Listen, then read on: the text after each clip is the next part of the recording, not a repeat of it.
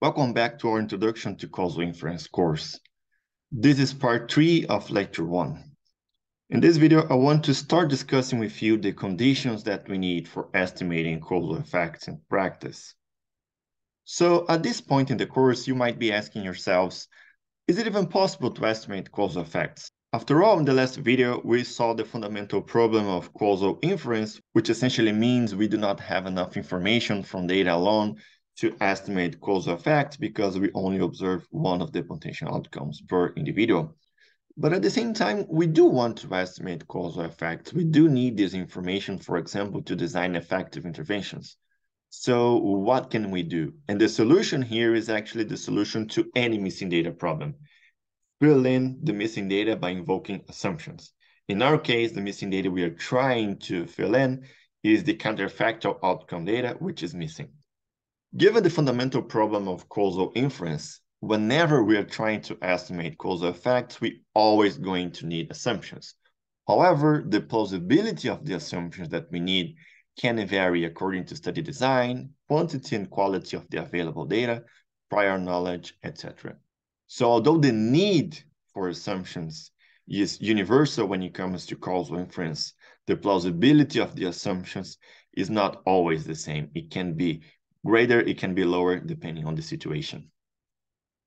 So what are the assumptions that we need? We need 3 main conditions or prerequisites or assumptions for estimating the average causal effect, which is the quantity we're interested in this course.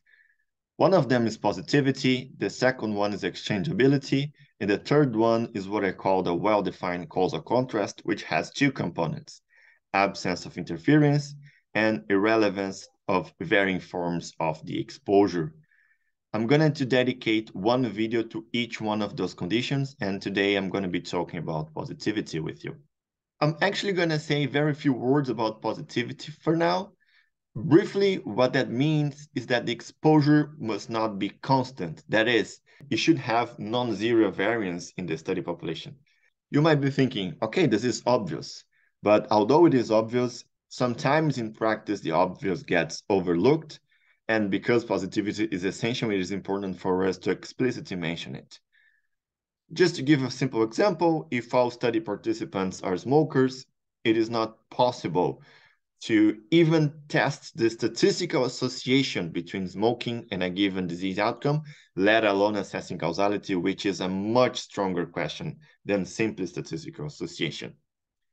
The more nuanced point here is that when it comes to conditional average causal effects, that is, the average causal effect within a given strata of the population, we must pay attention to whether or not positivity is satisfied within all subgroups of interest.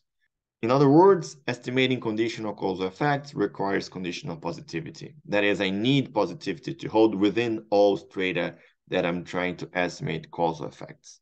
And this has important implications when we're trying to adjust for confounding or bias in general, because the strategy that we're going to be using to adjust for bias is essentially stratification. So we're going to need positivity to hold conditionally on the set of covariates that we want to use for adjustment, but this is something we're going to discuss in more detail in future lectures.